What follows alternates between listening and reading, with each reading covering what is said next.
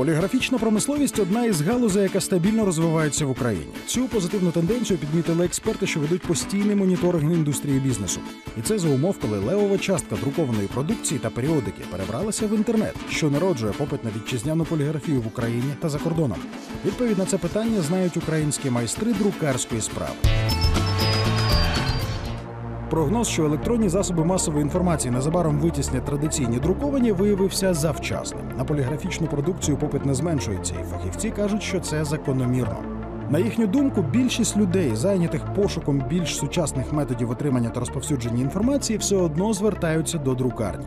Як тут не згадати крилату фразу Натана Ротшильда «Хто володіє інформацією, той володіє світом». Наша компанія дружить з Советом німців. Наша компанія товаришує із Радою німців України і підтримує дружні стосунки з посольством Німеччини в Україні. Ми підтримуємо як поліграфічні спонсори усі заходи, які проводить посольство. Наприклад, зараз проходить тиждень німецької культури в Києві. Ми є поліграфічним спонсором цього заходу. Це плакати, різні запрошення, що сповіщають про даний захід. Слово «поліграфія» утворено від грецького «полі» – численний і «графо» – писати. А фахівці цієї галузі образно називають поліграфію симбіозом мистецтва і науки. Адже для тиражування подібної інформації необхідна наявність смаку, складного обладнання і сучасних технологій. Машини у нас не просто друкують повнокольорове зображення, вони одразу роблять обробку в лінію. Це дуже важливий момент, тому що при роботі в лінію якість поза конкуренцією. Технологія виробництва в лінію – наша головна фішка. Таким чином ми робимо багатоопераційні складні замовлення на одній машині. Предтечею поліграфії вважається книгодрукування. Виготовлення книг за допомогою друкарських верстатів стало першим кроком до механічного тиражування інформації. Друкована продукція з ілюстраціями, які розфарбували художники, була дешевшою і легше читалася, порівняно із рукописними книгами. У 19 столітті було проведено спеціалізацію друкарень. Були такі, що виготовляли книги, решта – журнали та газети. Друковані верстати теж були різними. Листові переважно друкували журнали та книги. Ролеві більше підходили для газет. Тепер ці способи друкування називають аналоговими технологіями. Наприкінці 20-го, початку 21-го сторіччя головні принципи поліграфії змінилися. Винайдення лазера та запровадження цифрових технологій стали для галузі революційним проривом. В сучасній типографії майже всі етапи виробництва автоматизовані і реалізуються з допомогою комп'ютерів. Усі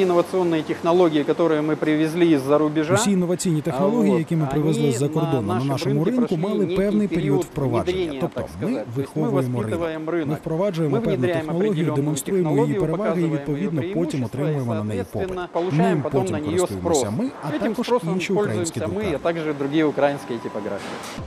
За словами фахівців, найбільш прибутковим напрямком роботи друкарні є широкий спектр поліграфії для офісів. На другому місці – рекламна продукція. Не меншим попитом на ринку користуються буклети, конверти, постери, дисконтні картки, листівки, флаєри.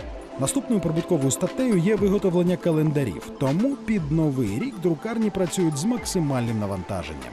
Перед Новим роком у нас більше роботи.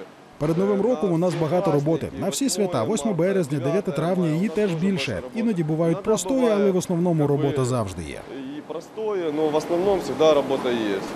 Друк на замовлення виявився для поліграфічної галузі новим, потужним поштовхом для розвитку. Замовники хочуть, аби їхня реклама була не просто привабливою, а оригінальною та нестандартною. Друкарні, в свою чергу, прагнуть відповідати вимогам часу.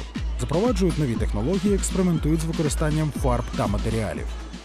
Те виробництво, яке у нас працює, ми зорієнтовуємо на європейський лад. І це дійсно так. Ми прагнемо, щоб наші роботи були також якісні і проводились на тому ж рівні, що й у наших європейських партнерів. Одним із найбільш практичних методів друку вважається офсет. Завдяки цій технології створюється високоякісний відбиток. Спочатку зображення наносять на спеціальну алюмінієву пластину, а потім з допомогою офсетного циліндра на папір чи картон. Якщо потрібно друкувати великий тираж, офсетна машина впорається із цим завданням не лише чудово, а й швидко. Навіть якщо в програму закладено друк фотокарток та картинок. Яскраві чіткі ілюстрації можна виготовляти на спеціальному папері. Такою продукцією будуть захоплюватись не лише за зовнішнім виглядом, а й на дотик. Ми намагаємося бути інноваторами. Вважаємо, що це наша місія. І у цьому році вперше сенсація – оксамитовий папір.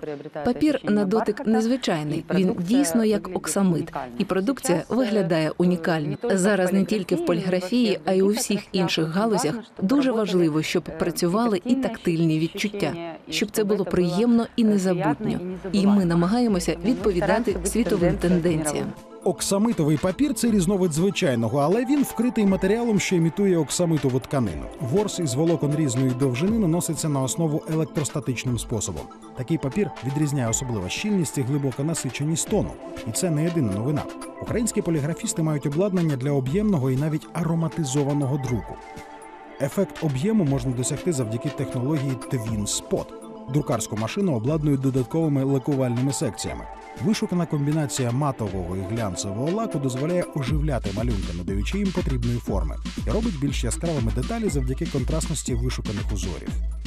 У нас нет інноваційного відділу, який придумує всякі такі хитрості. У нас немає інноваційного відділу, який придумує усілякі хитрощі, але у нас дуже креативний персонал. Тому на будь-якому етапі всі технології проходять до опрацювання з нашого боку. В деталях про це можна не розповідати. Але компанії, які користуються нашою поліграфією, саме тому нас і замовляють. У кожної продукції є своя родзинка, яка відрізняє цю поліграфію від іншої і робить конкурентною на ринку. Яка відрізняє їх поліграфію від іншої і є конкурентною на ринку. Традиційно в офсетному друзі використовують лише 4 кольори – блакитний, малиновий, жовтий і чорний. Це так звана модель субтрактивного кольорного синтезу. Це визначення відповідає англійській абревіатурі SMIC. Завдяки прозорим офсетним фарбам на папір передаються найдрібніші деталі та відтінки. Таким чином, з допомогою лише 4 складових можна відобразити практично всі кольори веселки.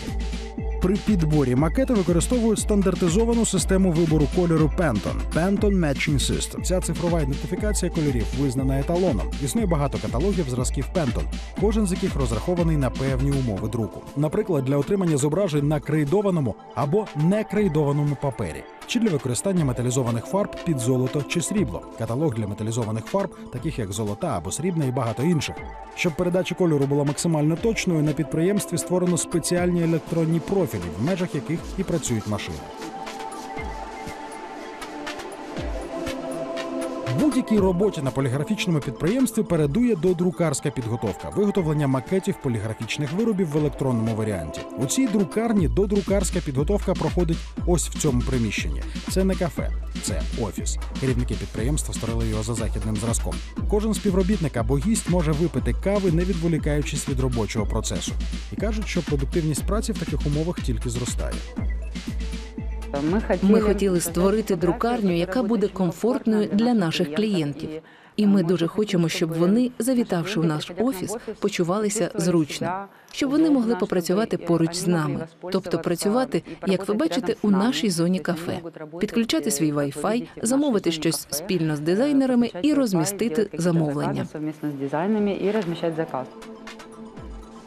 Такий правильний сервіс, кажуть співробітники, в роботі підмога. Адже разом із замовником макети робити швидше. Одразу все можна перевірити і узгодити. Якщо помилок немає, дизайн макет обробляють за допомогою спеціальної програми. Для машини сторінка майбутнього блокнота буде виглядати ось таким цифровим кодом. Після цього у цеху проводиться пробний друк. І тільки після перевірки якості макет запускають в роботу, друкуючи увесь тираж.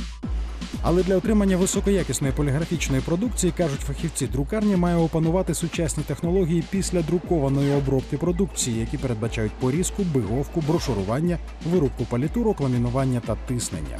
Зробити це дозволяє високопродуктивне обладнання. Роль після друкованого доопрацювання комерційної поліграфічної продукції дуже важлива, бо є тим фінальним штрихом, від якого багато в чому залежить презентабельність та комерційний успіх продукції. Ті технології, які ми використовуємо при производстві поліграфічної продукції. Технології, які ми використовуємо у виробництві поліграфічної продукції, є європейськими. Все обладнання проходить там сертифікацію. Всі регламентні роботи проводяться відповідно до тих стандартів. Тому можемо сказати, що продукція, яку ми презентуємо, виробляється за європейськими стандартами. Производиться по європейським стандартам. Щоб отримати потрібний вид поліграфічної продукції, тепер не потрібно ламати голову над дизайном та самому бігти до друкарні. Це стосується не тільки сучасного обладнання, але й цивілізованих підходів до бізнесу. Тепер замовити все потрібне можна через інтернет. Якщо ж у вас немає макета, ви можете використовуватися нашою біржею дизайну. Якщо ж у вас немає макету, ви можете скористатись нашою біржею дизайну. Коли ви отримаєте дизайн, ви завантажуєте його в інтернет-магазин. І в найкоротші терміни до вас приходить ваше замовлення. У ваш регіон або місто, будь-яке місто України. Проблем немає. Максимальний термін для замовника – це 2 дні після друку. До кінцевого заказчика – це 2 дні після печаті. Європейський стиль роботи українських поліграфістів не лише у швидкості виконання замовлення. Тут вміють цінувати кадри, отримуючи у відповідь 100% підтримку. На це підприємство я прийшов після армії, десь в 96-му році. На це підприємство я прийшов після армії в 96-му. 20 років на одному місці. Ну, я думаю, що це нормальний стаж. Підприємство розвивалося у мене на очах, я ріс разом із ним. В принципі, воно виросло із невеликої компанії, яка займала маленьку нішу, до досить великого виробництва, яке зараз представлено по всій Україні і за кордоном. В принципі, друкарня досягла певних висот і є куди прагнути. В принципі, типографія досягла певних висот і є куди стремитися ще. Українські поліграфісти впевнено вийшли на західні ринки і з високою якістю продукції мають усі шанси зайняти там свою нішу. Різні партнери у нас з'являються і в Ізраїлі, і в Латвії. Вони можуть замовити якісь каталоги для підприємства, де важливо передати колір чи якість паперу. Ми нічим не відрізняємося від підприємства, яке знаходиться у Ризі або Дюссельдорфі, тому що папір, на якому ми друкуємо, виробляється у Європі. Відповідно, і продукція дуже якісна. Обов'язковою умовою розвитку стала участь у профільних виставках по всьому світу. Адже, щоб стати успішним, потрібно бути в курсі інновацій галузі. Ми їздили великою групою. Група складалася з 11 осіб для вивчення найменших змін, новинок у нашому сегменті. Ми завжди дуже цікавимося цими питаннями. Паралельно українські виробники друкованої продукції вивчають, як працюють підприємства в інших країнах. Бізнесу, що прагне інтенсивно розвиватися, цікаво знайомитись з чужим досвідом і ділитися своїм. Ми проводимо багато екскурсій для загальноосвітніх закладів, для школярів, студентів, щоб вони розуміли, що таке виробництво, як воно має виглядати за європейськими канонами, і як українське підприємство може поєднувати в собі ці важливі пункти. Представництво цього українського поліграфічного підприємства вже є в Німеччині та Польщі. Маркетингову роботу розгорнуто в Австрії, Іспанії, Португалії, Чехії та Словаччині. Наши работы улетали и в Нью-Йорк, и в другие страны, и мы получали прекрасные отзывы. И вот когда один из наших журналов улетели в Нью-Йорк, мы получили ответ о том, что это действительно достойно, и даже технологии Америки на их уровне мы выглядели на отлично. Словом і ділом українські друкарі доводять, що мають всі шанси просуватися на світовому ринку. Вони впевнені, що їхня якісна продукція потрібна Європі. І потужності дозволяють, і технології не поступаються західним. Кажуть, час відкривати нові горизонти міжнародного досвіду.